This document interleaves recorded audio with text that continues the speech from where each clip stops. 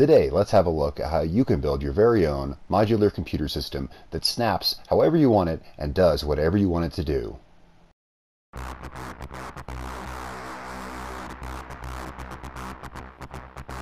What's up guys, Dark Dally here. Today I'm going to show you some of the basics on how you can start building your own little modular computer like the one I featured in my live stream video last night.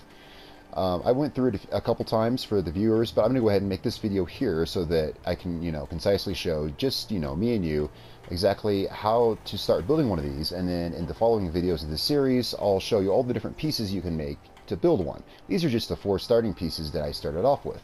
Now, let me show you the basic thing of this if you didn't miss the video or are just wondering what this is about. The basic thing is, it's these little modular pieces which I made from the cubes and unlocked settlement objects. These little cubes are found in the USO integrated menu, structures, and then down here near the end, USO cubes. And there are these little Minecraft-like cubes with different textures. I'm using those because the cool part is they snap to each other.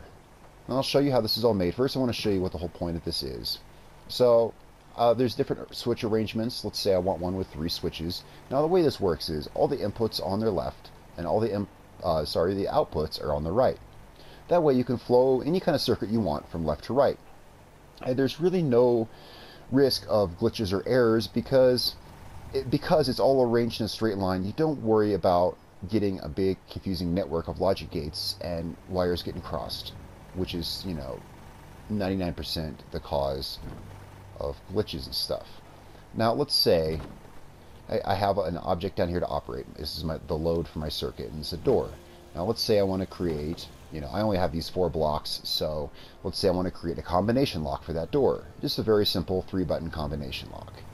Well, I got my 3 switches, then I would grab my combination lock module, which is right here. And these snap just right to the little, this is like the motherboard for the circuit, and it just snaps, right on it anywhere I want. So we'll put it right here. So now I could just wire these switches up to this and have a combination lock. Let me show you how that's done. Well, actually, you know what? I was going to cut that. Let me actually go ahead and show you how it's done. I think I skipped the wiring too many times in my videos. So like I said, this is the inputs here. These are the outputs, and it's the same with this block. So I can just run these outputs straight across to the inputs on the next block. It's designed universally like this so that no matter what the next block is, you could always just run the wires straight across and it will work. So let's just run these 3 wires straight to these. Now I could have used the 2-switch one and just split one of the switches to go to 2 of these outputs and it still would work. That's the whole point about this is, plug and play, universal kind of ability. Now we'll just plug the generator to these 3 inputs so each of the 3 switches gets power. So all I've done is I simply wired these 3 switches inputs, and now they go to the 3 inputs on the combination lock cube. Now it has one single output because it just goes to the door. Now there are ways to reprogram a combination lock, and certainly I will come up with modules that allow you to reprogram things. This is just a very simple version. And it's simply, the combination is simply 110, or, on, off. And the door's open, and that's the only combination that works it. If I turn that last switch on, well, you know how this works. It's only going to work if these 2 switches are on. Like so. So, now, let's say, okay, so, still, what's the point of all this? You don't need big, huge blocks to do this. Well, the cool part about these is you can make these ahead of time. You can move them around, reuse them, and rearrange them. I can put, this is a little safety switch module I made. Now what I can do is I can take this functioning combination lock and say I want a safety switch in this door. The safety switch could be anything. It could be a tripwire, it could be a pressure plate, and let's just say it depends what you wire to the inputs there. So we'll just we'll snap it right here after the combination lock. You can literally put it anywhere, so we'll just put it here. Now, the wiring it up is the same. Now, some of the inputs are special on these because some of these are special. Notice this has 2 inputs and this only has 1 output. Well, we'll just wire. The way I do it is I put the default input in the back, so this just goes to that input there. Now, this is a safety switch, so it would require a switch to be wired to it, and that's what this other input's for. So I'll just grab a switch, There's one right here. We'll just park it. Let's park it out of the way. Let's park it right here. And we'll wire it to the other input. So now the safety has its input from the combination lock. See, the combination lock, which went to the door, now just goes through a safety switch mechanism. Here's the door, the switch for it. Sorry. Now let's go ahead and let's wire the switch up. The switch, oops, see, does need power. So we'll get some power to the switch. Now normally it's not a good idea to run power into the middle of a logic system like I did here, but I haven't had any problems with this yet, and I will test to see, test further to see exactly how far I can go with that. So let's go ahead and now wire the output. See, this also just has the one output. Wire it to the door. Okay. Now,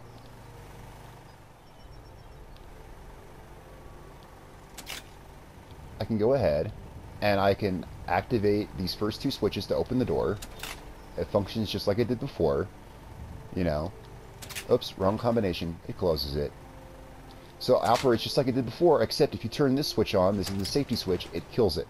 And no matter what you do over here, it will not open it. Now, I could go on in length about this and show you how, I could take the time to rearrange these cubes. But the fact, the purpose behind this, sorry, is that you can put them in any order. I could put this safety switch. Now let's go ahead and see how this is made. First, let's start with, this, which I guess is like the motherboard, you could say. Now you can use, whatever kind of texture cube you want. I chose this one because it looks kind of high-tech and computery. Let's go find one. Oops, nope. This one's actually down near the end. Not that it matters, you can pick any cube you want. Now, the way I built this right here is, whoops, it's just a nice little point for them to snap on. And, I just line up a few of these little guys, and then you can just use the pillar glitch, or place anywhere and sink them down into the ground. It's probably actually easier to use the pillar glitch, because you've got to group select them anyway. So, we would just grab this, and then, of course, find a place where you can sink them into the ground. Sometimes it likes to be finicky, And then you can just snap everything on top of it. Now, you want to keep in mind, you can put these in any order, really. But, I try to keep in mind, I try to keep at least one or two sides clear so that I can snap some of them adjacently, just to save space on the board. Now, one thing about these cubes, they will only snap onto here in one orientation. Notice I have a little letter designation right there. It says SAF, so I know this is my safety switch. That's not a bad idea. That way you won't forget what's what. And I put those on the front. I say the front because these will only snap, no matter how much you rotate them, in that one direction. So when you're building one of these, the first thing you want to do, like the first real step, let's say that we're going to want to turn this right here into one of those little modular cubes. The first thing we want to do is snap it on top of another so we can see what direction it's facing. Okay, now we can go ahead and start wiring it. Now let's say we already have some kind of circuit in mind. Let's make, actually I now know how to make a simpler version of that safety switch, so let's make one of those. And we'll get to actually how to make these later in the series. I just want to show you the basics behind this, like if you already know what you're doing, let's go ahead and let's give us an input right here. And this input will be from the main switch that we want to put the safety on. And now all we need is more logic gates. We need logic gates. Okay, snapping logic gates to this can be a little tricky. Sometimes they won't want to go. And you're like, well, damn, Dally, how did you get two switches on the front of this? I can't get one. There's a trick to it. Let's see, what do we want to use? We want to use an XOR and an AND gate. So let's go ahead. Oh yeah, this needs two inputs, of course. One's a safety switch and one is the regular switch. Let's just do that real quick. These can be a little tricky to place, but they're not too bad. Let's go ahead and grab our other input we needed. I forgot. Okay, now let's get the logic gate. Okay, so you want to start with an XOR gate. Now what you do is if you move in close, yeah, it'll let you place it, and then you can carefully move it to where you want. Now we need an AND gate for the second part of this, and we can snap it right under it, although that can be tricky too. Sometimes you got to move in close again, and then it'll let you do it, see? But let's go ahead and just say we want to save space, we could put one over here too. So let's just put it on this side, just cause. Okay.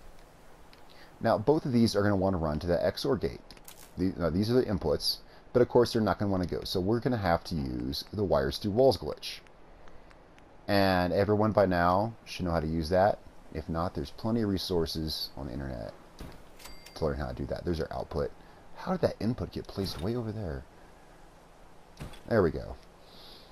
Okay, so what I do is I just keep one of these handy so I could easily do a wires through walls glitch. And this is a little time consuming, but you know, you only really got to do this, you know, the one time. Now, for this particular gate, we want both of these to go to the same logic gate, the same XOR gate.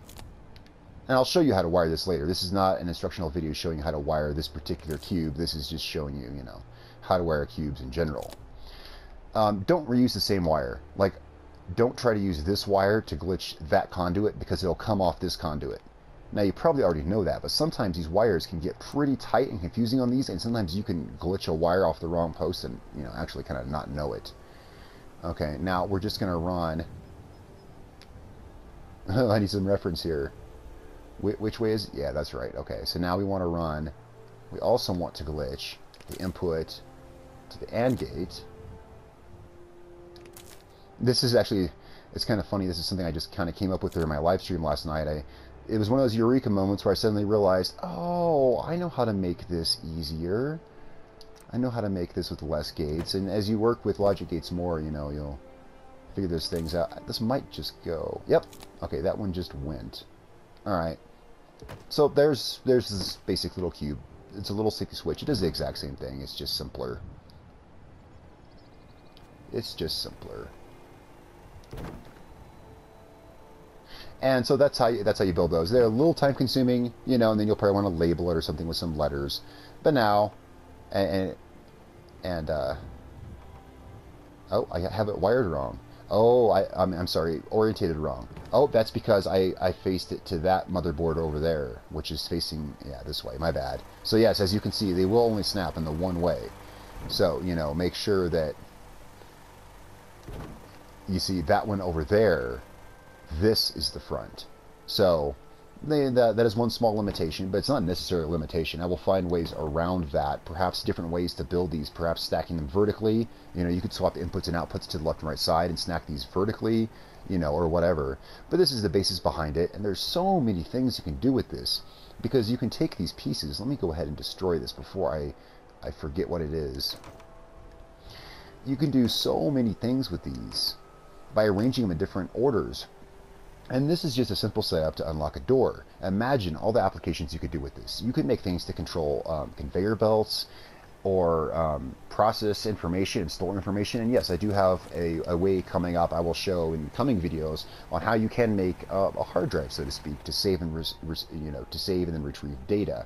And I do have a purpose for that. It's well, that's something that I've been working on for quite some time, but that'll be coming up. And although this says, you know, I advertise this as a combination lock, you know, and I advertise this as a safety switch, they don't have to be that. These can be anything. This is, you know, don't think of this as a combination lock. Think of this as, well, it basically just a double safety. It's something which, when two sources are activated, it allows them to function if another one doesn't. So this could apply to a conveyor belt system. You could have this run your, you know, producing armor and weapons unless the explosives one is running, and then that shuts those down. See what I'm saying? So you can actually use these for a lot of things once you understand how they work.